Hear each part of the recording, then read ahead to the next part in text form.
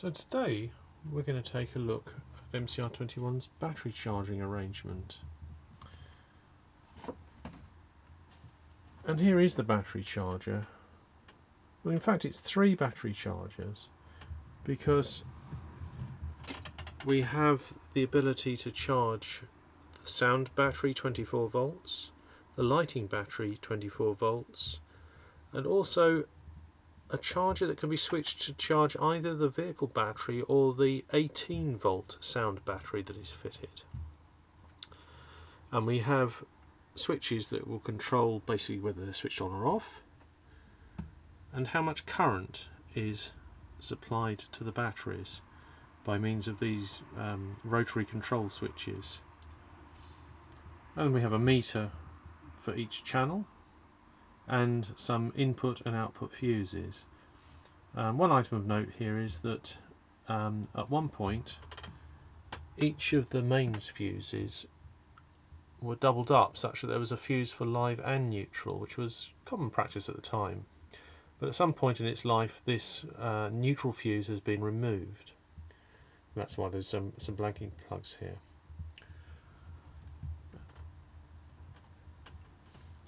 Now overall this unit is in quite good mechanical condition, but there have been some modifications made. Notably that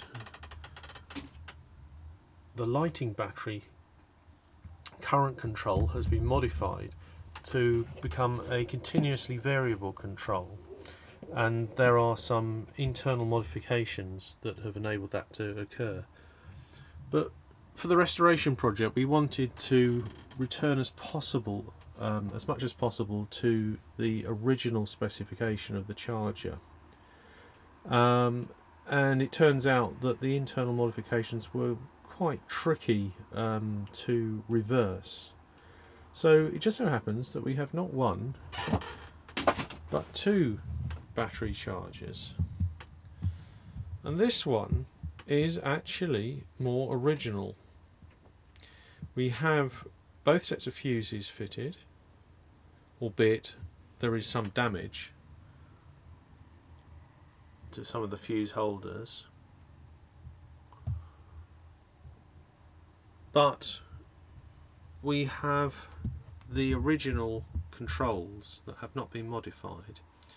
There's also some damage to the binding posts for the batteries, but that's really fairly minor to correct. If we want to take a look inside, things are a little crusty. I'm just going to turn on some extra lighting to help see. We've got quite a lot of rust and debris and general unpleasantness inside, but that's not really surprising after 60 years. And I think those would clean up reasonably well.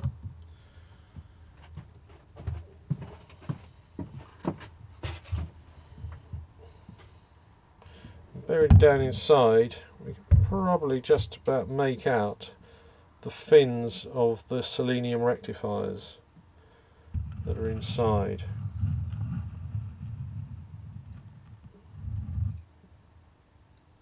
And luckily we do have a source of spares.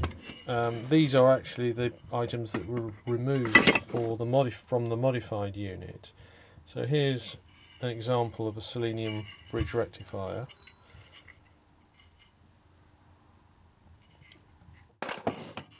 And we do also have some of the fuse holders that can be salvaged to repair the broken parts. There's a couple of good ones there. Unfortunately another one of them is damaged. Perhaps that was a common occurrence, I don't know. There's also current limiting resistor here. I should probably measure that in a minute and see how what the resistance is. And obviously Brian was very careful to retain all the parts that he removed from the original unit, so it could be retrofitted, but all in all we've decided that it would be better to concentrate on bringing the so-called spare unit back to life, possibly by swapping some exterior panels over, because this panel here, the top panel, is off the original unit and it's in better condition than the slightly rusty one of the one we're going to restore. Similarly, the external panels on this one are a little bit crusty.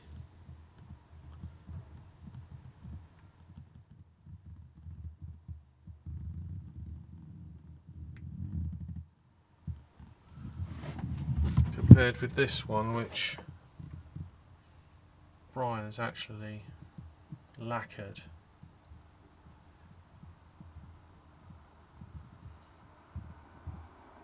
And that's protected it quite well. The alternative, of course, is to simply unbolt that panel and reverse it, because the interior side of it is in good nick. These screws have probably never been out in 60 years, and some of them are pretty tight. Oh, that one was alright though. Pleased with that one. Got this one down here.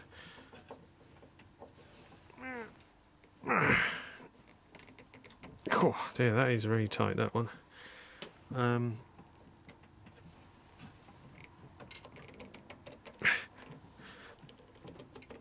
I think I'm going to need to try a bit harder with some of these. I should have had extra shredded wheat this morning, I think.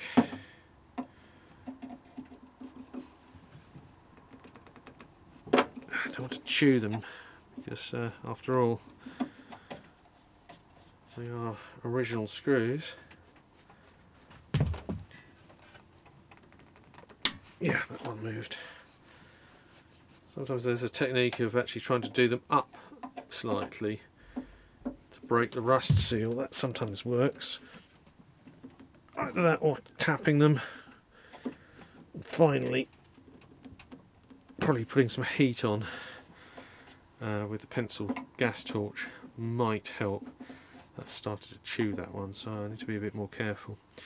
There'll always be one screw, of course, that is super tight, but we will get there. So as predicted, there's always one that is too tight to shift. All the others have come undone, but this top one is proving impossible to shift, so I'm going to use a bit of brute force and ignorance and just heat up the screw for a little while.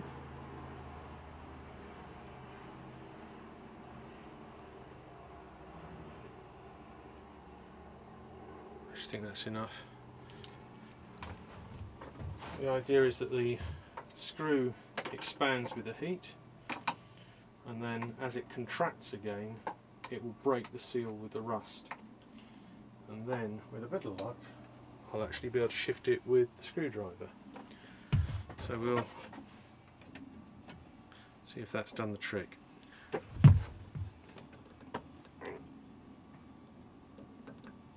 Yes, that's done it. Amazing what I'll do. Right, now we can get the side off. Oh, hold that one. Please store the others.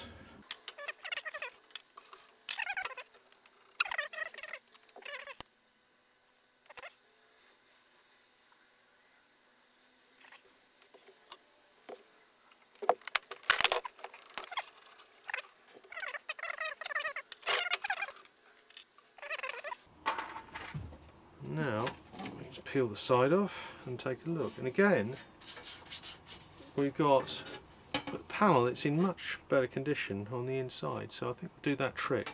Bit of insulating paper here because we've got the mains wiring. I guess they were a bit concerned for some reason. So we've got a big transformer per channel. It's got multiple windings. The green wires are the mains input wiring. The other slight thing to note is that the supply to the transformer, the line and the neutral, come in at the bottom here, and these are the various voltage taps on the input, the primary side of the transformer. And I'm not sure if you can see that on camera, but this one here is labelled 0, 200 volts, 220 and 240, and this one here is an offset one of 10 volts. So they've actually connected these transformers to work with a 250 volt nominal supply, which I find a little bit interesting. Perhaps it's just so that the unit is always underrun under most conditions, so no matter what voltage they have on site or through the automatic voltage regulators, this unit is always going to be run on the safe side. But we can see that there's an odd one out here. These cables here to the middle transformer in this case are not like the others, and I think that's an indication that that transformer has been changed at some time in the past. Certainly on the other unit, all three transformers are in this green sleeved cable. Right, here we can see the mains input cable, which I thought was going to be original. It's in this sort of good old-fashioned ironing type heat resistant cable. But if we look closely at the colours, we can see that it's in the modern brown and blue configuration. So this actually is non-original cable. So somebody's been here since this was made and replaced the cable. And there's a shot of the rear of the unit. We can see these massive bolts which are holding the transformers onto brackets, and then there's a lower row of slightly smaller bolts, and those are holding the power resistors in place. Before I even think about switching this unit on, I'm going to do quite a lot of cleaning, I think. I'm not sure whether I'm going to anticipate this working or going up in flames, frankly, because the selenium rectifiers are known for letting out the magic smoke in quite spectacular ways. So I think I'd rather deal with a broken unit in a clean state than trying to fault find something that's pretty horrible and then cleaning it up. So with that in mind, this restoration I think is going to be more mechanical than electrical.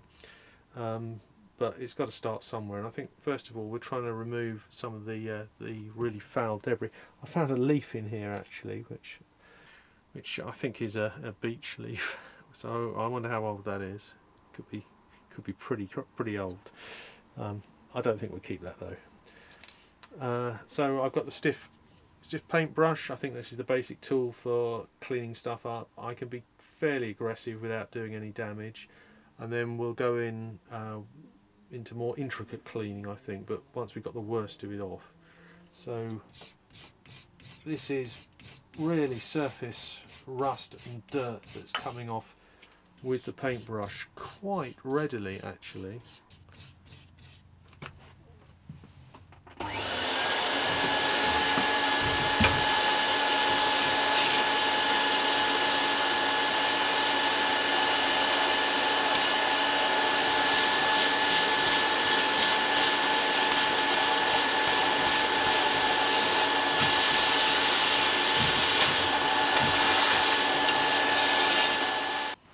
And already, with just a few minutes with the stiff paintbrush, we can actually start to see the laminations appearing now out of the rusty mess. And this is one here I haven't started on yet, and I think you can probably just about see the initial state. It's really flaky and crumbly debris on there. It's not surprising really, because these are iron cores for the transformers, and they're basically going to rust in damp conditions, aren't they? I think as part of this restoration we're actually going to take these transformers off the mounting brackets so that the brackets themselves can be cleaned up and repainted. It looks like they were black to start with, and it would also enable us to get in and really clean this up. I'm inclined to test it first though. The reason being that any disturbance of these transformers and the wiring around them could introduce more faults. So I'd like to see what we're dealing with from sort of day one before we introduce any more faults. But I do want to get this a lot cleaner before I start getting my hands inside it. So we'll carry on with the cleaning process.